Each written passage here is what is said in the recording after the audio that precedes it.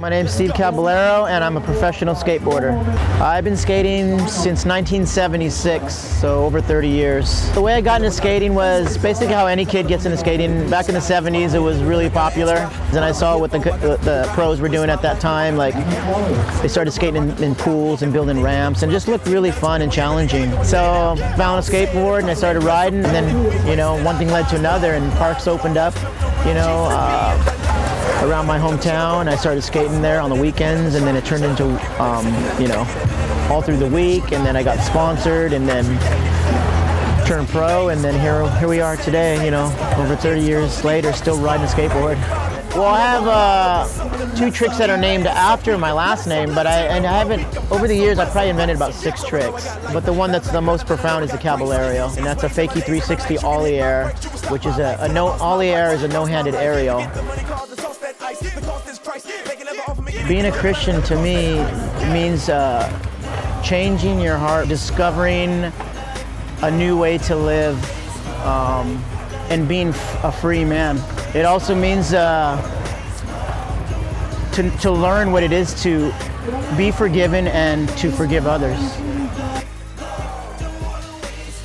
Being a Christian on a day-to-day basis is a hard thing to do, especially when you live in a world that's with a lot of non-Christians. You know, life can get really, really busy, you know, with family, career, hobbies. There's so many distractions in this world that take you further away from God.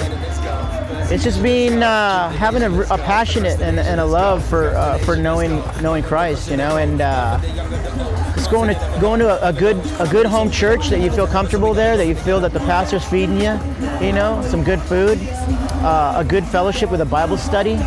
You know, I have a Bible study on Tuesday nights with a great group of guys, man, solid guys.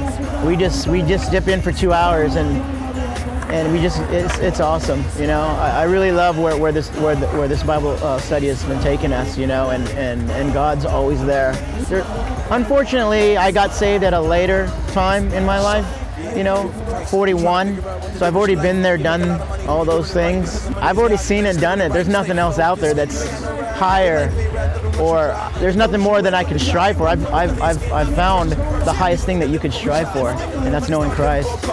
My wife, a house, kids, and a dog. When they retire, they living high on the home. But guess what? They didn't never really live it all. To live is Christ, and that's Paul. I recall. To die is gain, so for Christ we give it all. He's the treasure you never find in the mall. See your money, your singleness, marriage, talent, your time. They belong to you to show the world that Christ is divine. That's why it's Christ in my rhyme. That's why it's Christ all the time. See, my whole world is built around him. He's